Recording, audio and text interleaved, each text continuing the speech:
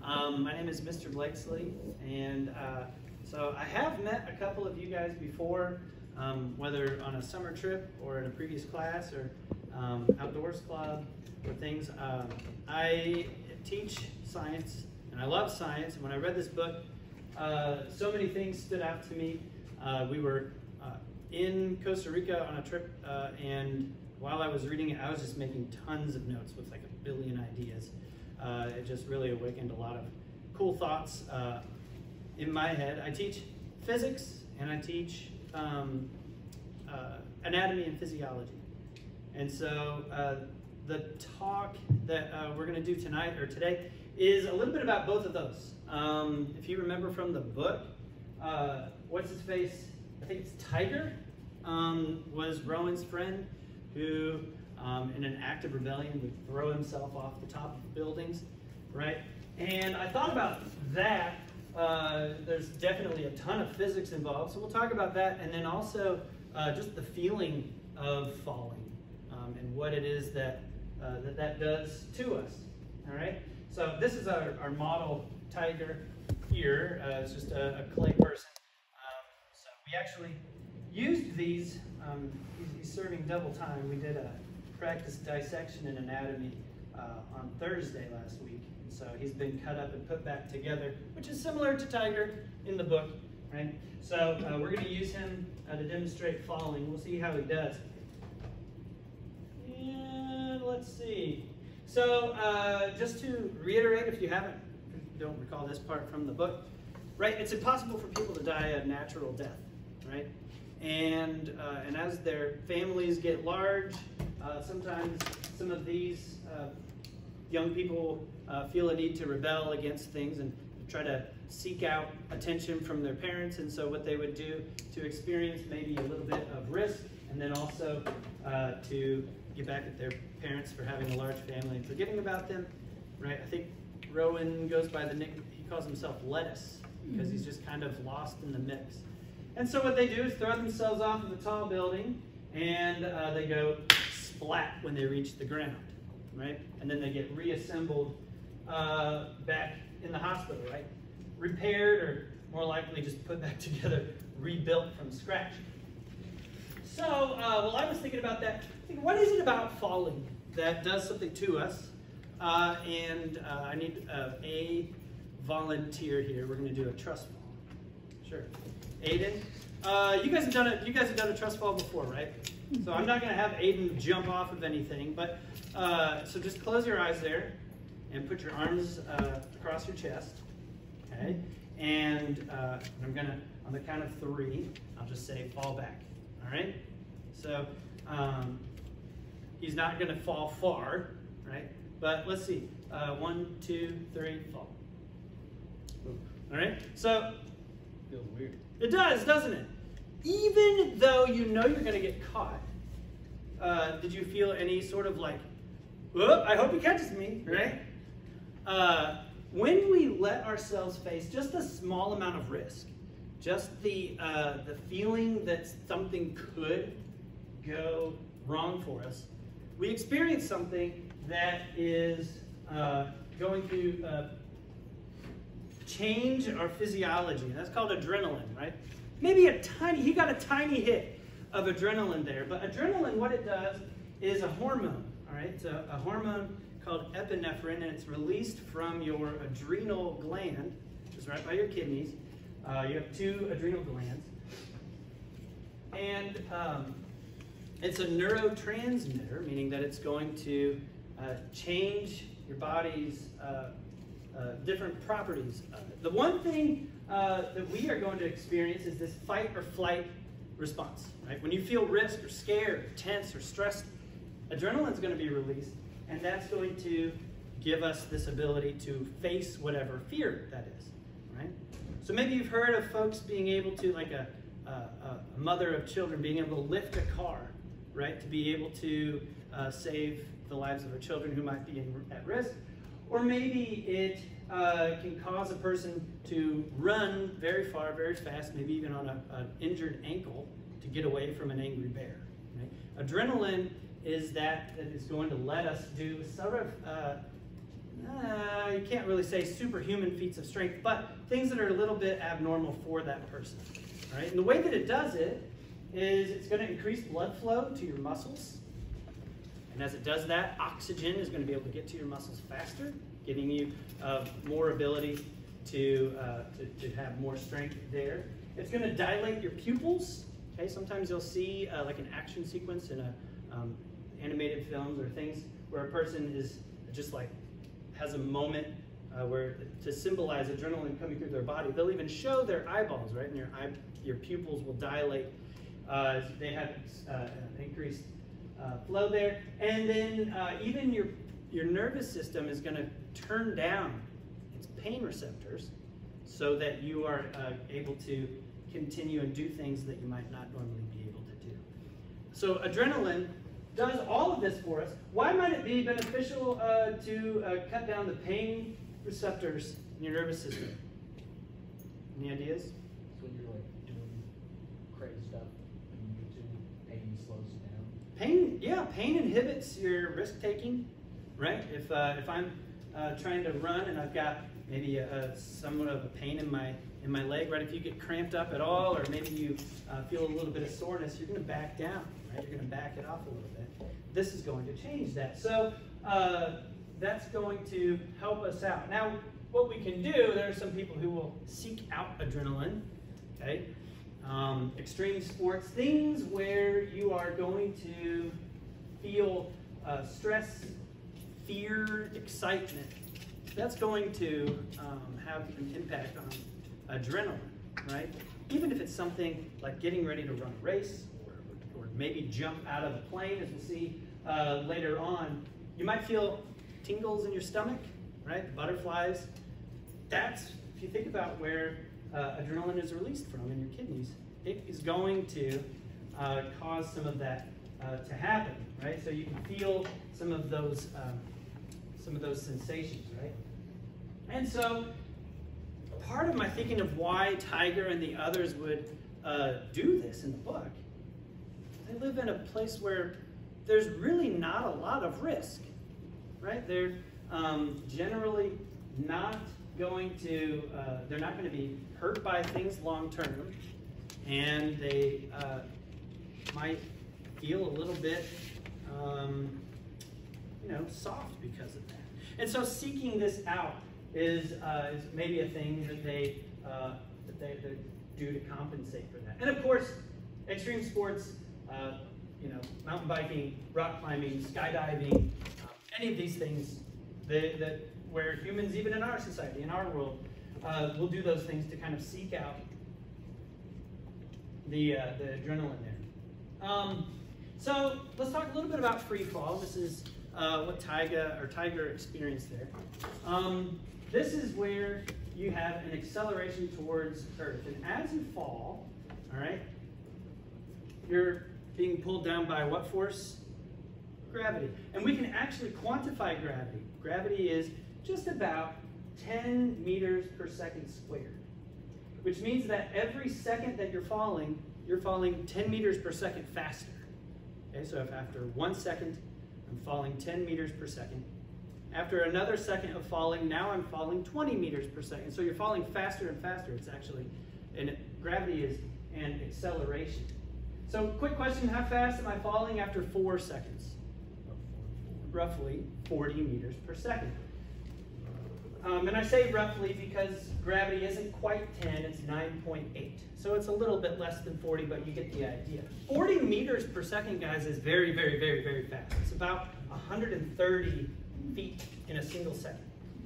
So you are absolutely going nuts here. You're falling very fast. And let's do a quick reality check then. If you're falling that fast, guys, it's going to be painful. So if you consider a car crash, a person that is traveling faster than 50 miles an hour, it's extremely likely that it could be fatal, right? At any speed, it's dangerous, but at speeds greater than 50 is extremely dangerous. If we convert our speed of 40 meters per second, guys, you could get up to 120 miles per hour. Okay? So That's way more than 50. All right. You had a question? Yeah, I thought he was like writing them down. Not necessarily. Okay. No. So 50 miles an hour in a car. Guys, if you've ever fallen, I fell 6 feet last fall, and it really hurt myself.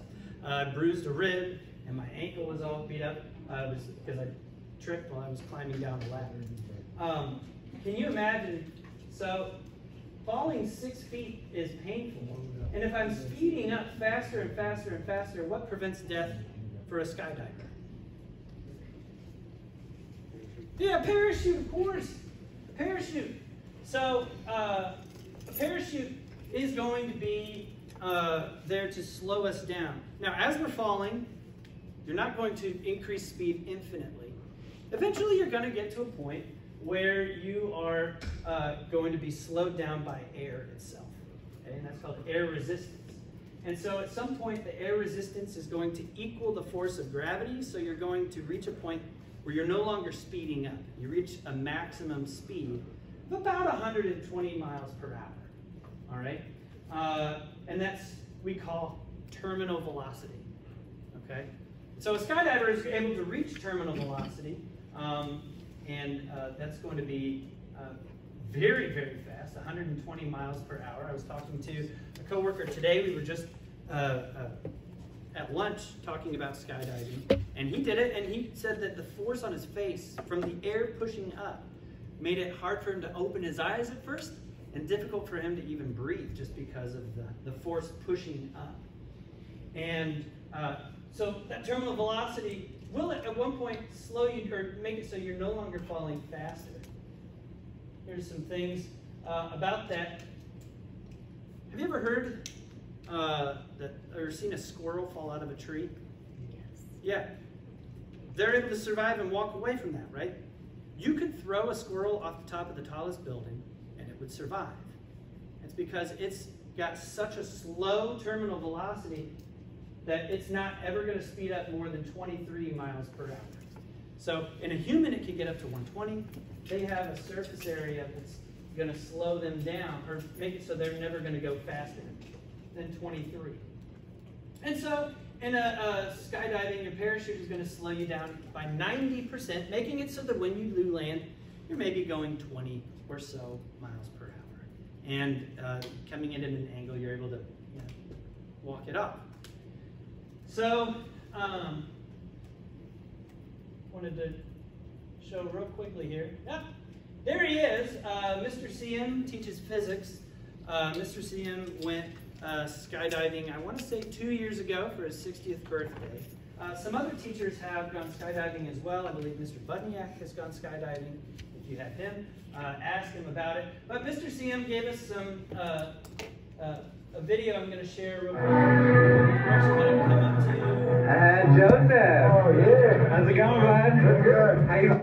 Here's the downfall, my love, if you feel like I do right now, don't say you're on the run to the other side, my love.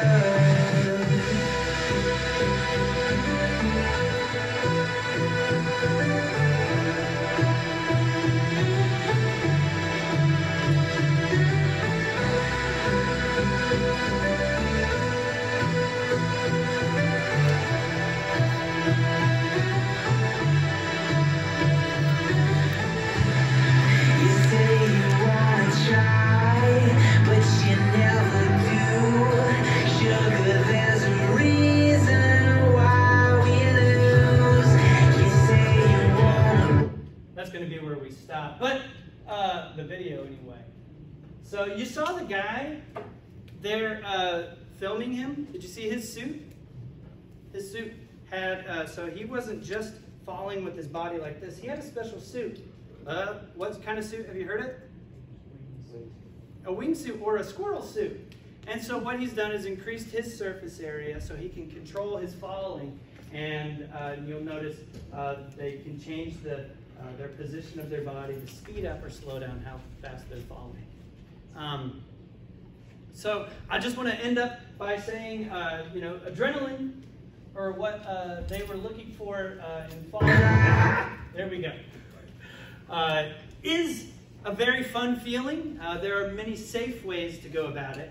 So taking mitigated risk or trying out some sports like maybe going to climb Nulu and doing some bouldering, or joining the Outdoors Club. We do a couple of things where you're maybe pushing the limits, doing some kayaking or hopefully some spelunking this fall.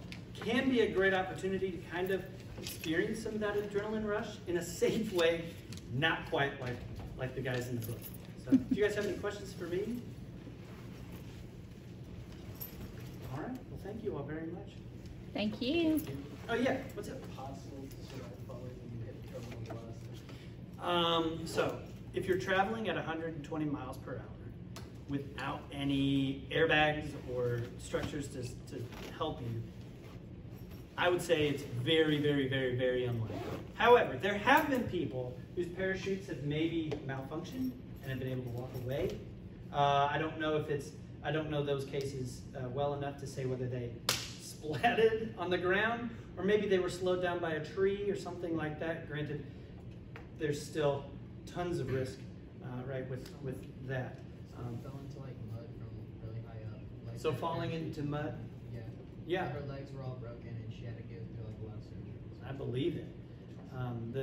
The force that you feel is when you slow down, how long it takes to come to a stop. And so if there's something there that can give you a little extra time in coming to a stop, in other words, like a cushion, that can sometimes make it so that the force that you feel, your momentum impulse is a lot less. So sometimes that can make it so it's not as dangerous. That's what airbags are for, right? They're going to slow down your change in momentum. Yeah. At one point out there would be like from like salmon straight up, or is it like laying like a skydiver? Laying like a skydiver. So laying like this is 120. A couple of years ago, there was a guy who jumped from the stratosphere. His name was Felix Baumgartner. He was like sponsored by Red Bull, and he went straight up and down. And I want to say he got up to, he broke the sound barrier. So I don't know what number it was that he got to specifically, but that was upwards of, I want to say, gosh, I gotta look it up. How fast? Anyway, it was much faster than 120. So he's the fastest human who's ever traveled, and he was falling, but like this, right? So yeah, he cut down his surface area that was facing the air, so his air resistance was less, so he was able to go faster. How high up do you have to be to reach terminal velocity? You have to jump from a minimum 13,500 feet to get up to full terminal velocity. However, you don't need to go that high to fall at a rate that could be fatal, of course. As low as 6 feet could, depending on how you land, could do some, that's this high. So that damage could be enough to mess you up pretty bad. But 13,500, you could change that depending, so he was able to go faster because the air is thinner in the stratosphere, right? And so because the density of the air was less, there was less air pushing back on him, so he could go faster. Those are good questions. All right. Thank you all. Thank you. Oh, and then I guess see what happens from 6 feet. Yeah, he's still fine. This is a tough play. Oh no, he's gone. So.